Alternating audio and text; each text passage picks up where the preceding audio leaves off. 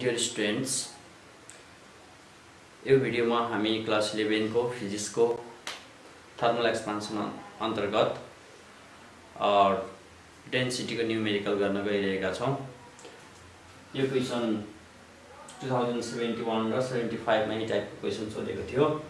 Question यस्तो छ: Using the following data, determine the temperature at which wood will just sink in benzene. Density of benzene at 0 degree centigrade equals to 9.0 into 10 to the power 2 kg per meter cube. Density of wood at 0 degree centigrade equals to 8.8 into 10 to the power 2 kg per meter cube. Cubical expansivity of benzene हामीलाई दिएको छ 1.2 into 10 to the power -3 per Kelvin र cubical expansivity of wood दिएको छ हामीलाई 1.5 times 10 to the power -4 per Kelvin. यो given डाटाबाट हामीले चाहिँ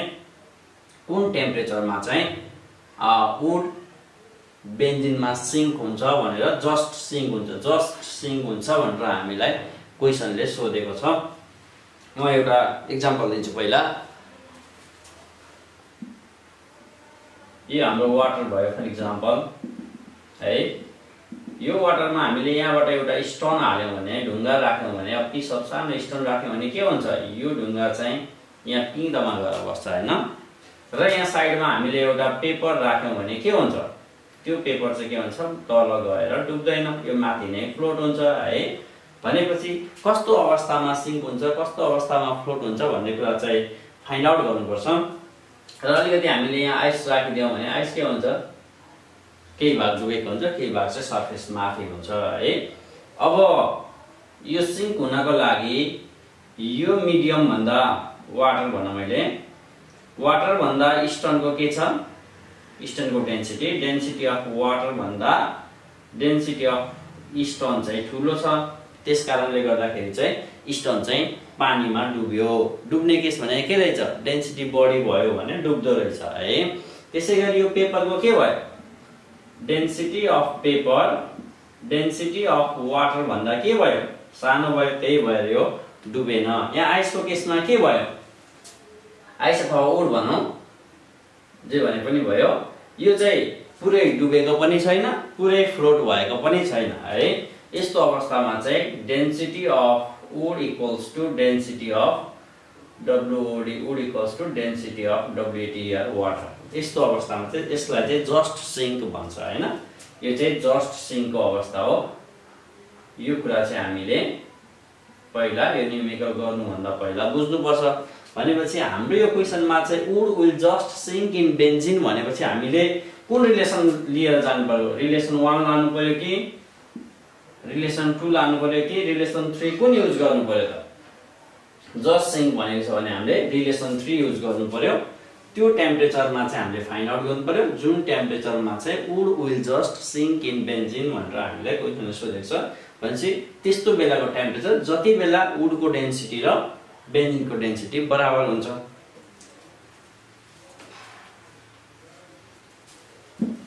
अनि अर्को कुरा, त्यसको अलिकति थ्योरी पार्ट पनि बुझौं। हामीलाई थाहा छ डेन्सिटी भनेको के हो, मास बाइ भोल्युम हो है। पहिला 0 डिग्री सेन्टिग्रेडमा थियो वुड पनि बेन्जिन पनि, पछि टेम्परेचर बढिसकेपछि मात्रै के हुन्छ, त्यो would will just sink in बेन्जिनको condition आउँछ। हामीले त्यो हायर टेम्परेचर फाइन्ड आउट गर्नु छ हैन। Density at 0 degree centigrade equals to mass by volume at 0 degree centigrade. किन मैले यहाँ 0 डिग्री सेन्टिग्रेड डेन्सिटी र भोल्युममा मात्र राखे, किनभने डेन्सिटी पनि टेम्परेचरसँग डिपेन्ड गर्छ, भोल्युम पनि टेम्परेचरसँग डिपेन्ड गर्छ। तर के हुँदैन, मास चाहिँ टेम्परेचरसँग डिपेन्ड गर्दैन। टेम्परेचर बढाउँदाखेरि मास बढ्ने भए त धेरै आनन्द भइहाल्थ्यो हैन। गोल्डलाई हिट गरेर बस्दा हुन्थ्यो, मास बढ्थ्यो अनि बेच्ने यत्रो दुःख गर्नै पर्दैन थियो। भनेपछि के कुरा बुझ्नु पर्यो, हिट गर्दाखेरि भोल्युम बढेको कुरालाई चाहिँ हामीले हाम्रो दिमागमा चाहिँ यो मास बढेको भनेर बुझ्नु भएन। त्यहाँ चाहिँ भोल्युम बढ्नु मतलब डेन्सिटी घट्यो भनेर बुझ्नु पर्यो है, किनभने इन्भर्स रिलेसन छ। भनेपछि 0 डिग्री सेन्टिग्रेडमा चाहिँ हाम्रो रिलेसन यो भयो। अब त्यसैगरी एट थीटा डिग्री सेन्टिग्रेड हामीले यही टेम्परेचर फाइन्ड आउट गर्नु छ। रो theta equals to m by v theta किनभने भोल्युम त चेन्ज हुन्छ हामीलाई थाहा छ भोल्युमको relation v2 equals to v1 1 plus gamma del theta हैन भोल्युमसँग जहिले पनि गामा आउँछ v2 भनेको हाई टेम्परेचरको भोल्युम v1 भनेको लोअर टेम्परेचरको भोल्युम त्यो मेटेरियलको त्यो सब्स्टेन्सको यो गामा भनेको त्यो मेटेरियलको चाहिँ क्युबिकल एक्सपान्सिभिटी डेल थीटा भनेको चेन्ज इन टेम्परेचर अहिलेको हाम्रो केसमा भनेको थीटा माइनस 0 हैन अब हामीलाई चाहिँ के फाइन्ड आउट गर्नु छ टेम्परेचर फाइन्ड आउट गर्नु छ हायर टेम्परेचर फाइन्ड आउट गर्नु छ जति बेला चाहिँ वुड चाहिँ बेन्जिनमा जस्ट सिङ्क हुन्छ हामीले कुन कन्डिसन लिएर अगाडि बढ्नु पर्यो बेन्जिन चाहिँ वुडमा सिङ्क हुने कुन टेम्परेचरमा यो थीटा फाइन्ड आउट गर्नु छ है यो भ्यालु हामीले फाइन्ड आउट गर्नु छ थीटा जुन टेम्परेचरमा चाहिँ वुड जस्ट बेन्जिनमा सिङ्क हुन्छ यो कन्डिसनबाट हामी अगाडि बढ्नु पर्यो यो दुईटा कुरा थाहा पाउनु पर्यो एउटा यो कन्डिसन थाहा पाउनु पर्यो अर्को डेन्सिटीको फर्मुला यो थाहा पाउनु पर्यो भोल्युमको बारेमा हामी धेरै जान्ने भइसकेका छौं अब कसरी गर्ने पहिला गिभनबाट सुरु गरौँ गिभन हामीलाई के दिएछ त्यो कुराहरु डाटाहरु लेख्नु पर्यो density of benzene at 0 degree centigrade density of benzene at 0 degree centigrade equals to 9.0 10 to the power 2 kg per meter cube हैन त्यसैगरी density of wood at 0 degree centigrade density of wood at 0 degree centigrade 8.8 into 10 to the power 2 kg per meter cube into 10 to the power 2 लेखेर यसमा confuse हुनुपर्ने कुरा केही छैन यसलाई into 100 गर्दाखेरि 880 kg per meter cube चाहिँ यसको डेन्सिटी रहेछ हैन जस्तो हामी वाटरको नर्मलमा 1000 kg per meter cube भन्छौं त्यस्तै हो यो अनि हामीलाई दिन्छ cubical एक्सपान्सिभिटी of benzene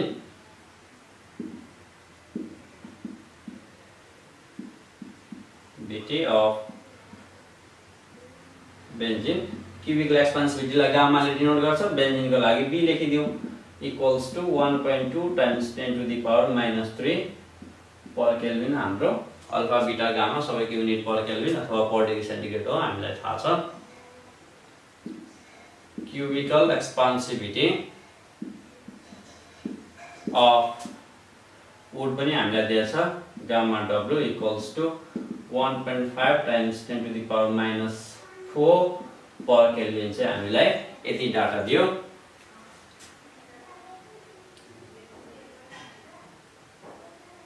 temperature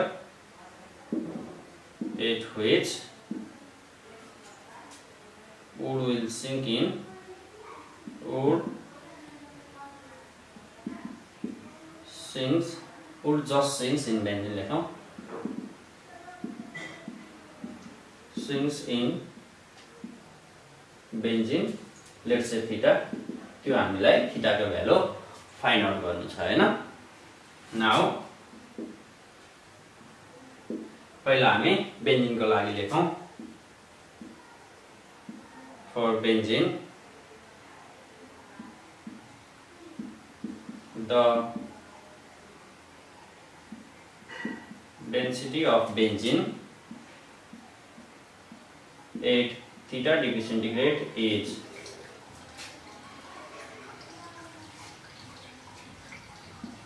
B rho benzene theta, then we have density of benzene at theta degree centigrade equals to mass divided by volume of benzene at theta degree centigrade यो हाम्रो formula भयो mass by volume हैन simply equals to mass divided by यो volume भनेको के छ V benzene 0 1 plus gamma benzene del theta भनेको theta minus 0 del theta भयो हैन equals to अब हामीले फाइन्ड आउट गर्नुपर्ने चीज के छ भने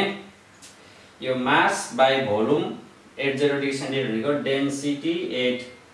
density of benzene at 0 degree centigrade भयो डिभाइड बाई 1 प्लस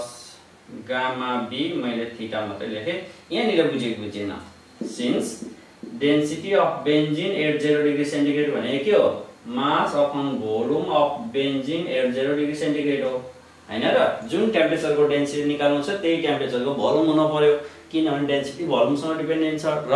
तिनीहरु के छ टेम्परेचरसँग डिपेन्डेन्ट छ मास इन्डिपेन्डेन्ट भयो त्यही भएर मासलाई चाहिँ हामीले जुनै टेम्परेचरमा पनि कन्स्ट्यान्ट राख्नुपर्ने हुन्छ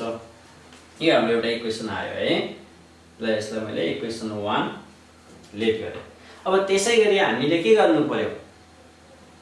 त्यसैगरी हामीले वुडको पनि थीटा डिग्री सेन्टिग्रेडमा चाहिँ डेन्सिटीको एक्सप्रेसन फाइन्ड आउट गर्नु पर्यो मैले यसैमा एडिट गर्छु for would the density of wood at theta degree centigrade b wood को लागि मैले w लेखेको छु then we have density of wood at theta degree centigrade भनेको mass by volume of wood at theta degree centigrade जुन temperature density लिए त्यही टेम्परेचरको volume हुनु पर्यो किनभने टेम्परेचर अनुसार भोल्युम चेन्ज हुन्छ भोल्युम चेन्ज भएपछि डेन्सिटी पनि चेन्ज हुने भयो हैन अनि हामीलाई भोल्युमको एक्सप्रेसन थाहा छ के थाहा छ भोल्युमको के थाहा छ final higher टेम्परेचरको volume equals to lower टेम्परेचरको volume 1 plus gamma del theta भन्ने हामीले एक्सप्रेसन धेरैचोटी हामीले के बुझ्यो एक्सपेन्सनको लागि यो एक्सप्रेसन युज गरिसकेका छौं 1 प्लस गामा जसको हामीले एक्सप्रेसन लेखेका छौं त्यसकै गामा हुनु पर्यो है भनेपछि हामीले यसरी फाइनल टेम्परेचरको डेन्सिटीलाई चाहिँ इनिशियल टेम्परेचरको डेन्सिटीसँग हामीले रिलेट गर्न सक्यौं अब हामीले इक्वेसन 2 लेख्छौं यसलाई अब हाम्रो इक्वेसन 1 र 2 आइसकेपछि हामीले के गर्ने हाम्रो कन्डिसन चाहिँ के छ wood will just sink in benzene भनेको छ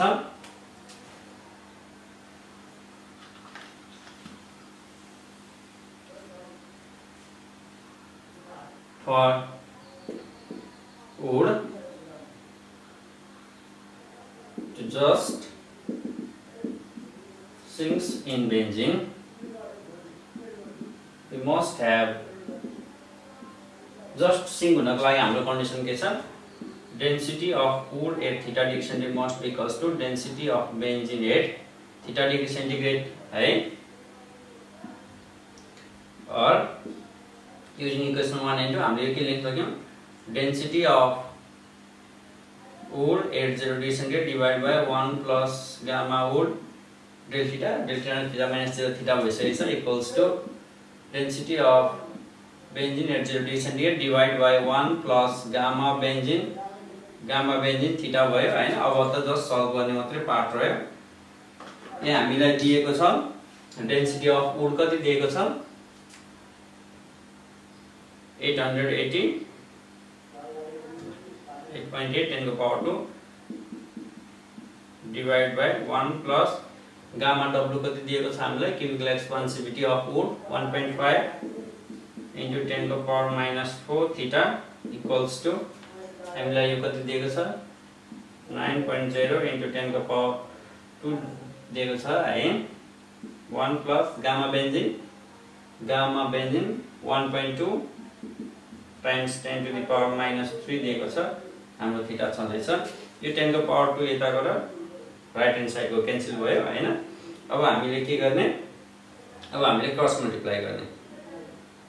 और 8.8 times 1 plus 1.2 into 10 to the power -3 theta equals to 9 1 plus 1.5 times 10 to the power -4 theta भयो अब जस्ट सल्भ गर्ने पार्ट मात्रै बाँकी रह्यो और 8.8 प्लस यहाँ मल्टिप्लाई गरौँ 8.8 into 1.2 8.8 into 1.2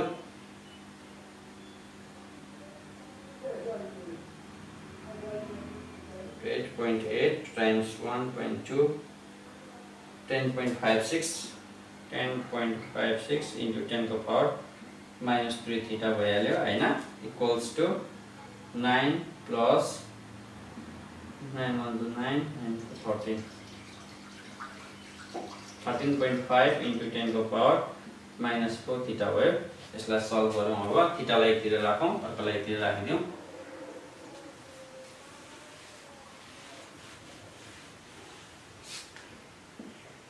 और 13.5 into 10.56 times 10 to the power minus 3 theta minus 13.5 times 10 to the power minus 4 theta equals to यसलाई यता लग्यो 9 minus 8.8 गर्नु पर्यो हैन और अब यसमा थीटा कमन छ हामीले सब्स्ट्र्याक्ट गर्न सक्छौं 10.56 times 10 को power minus 3 minus 13.5 times 10 को power minus 4 equals to 0.00921 theta आयो equals to यसमा 9 मा 8.8 घटाउँदाखेरि 0.2 भयो therefore theta equals to 0.2 divided by 0.00921 भयो हैन 0.2 divided by answer 21.7 degree centigrade यो टेम्परेचरमा चाहिँ के हुने रहेछ wood will just sink in benzene हुने रहेछ अब हामीले कन्क्लुजन लेख्नु पर्यो thus at theta equals to 21.7 degree centigrade the wood will just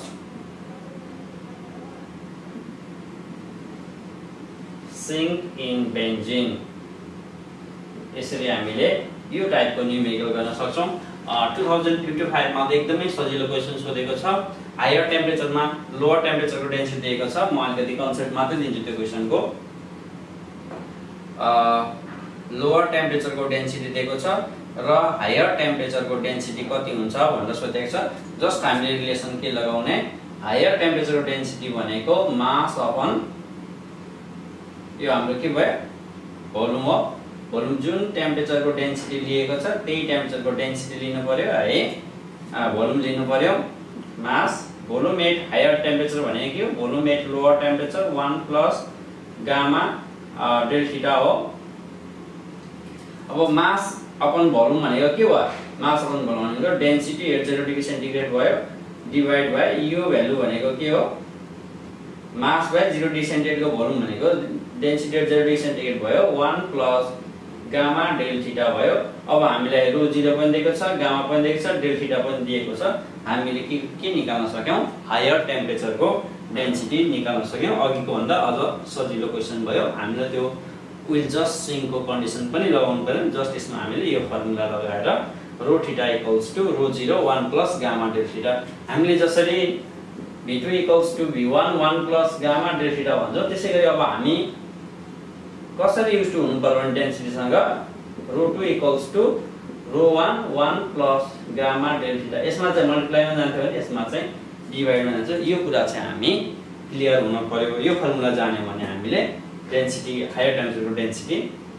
अरु क्वान्टिटी दिएको कन्डिसनमा चाहिँ हामी इजिली निकाल्न सक्दछौं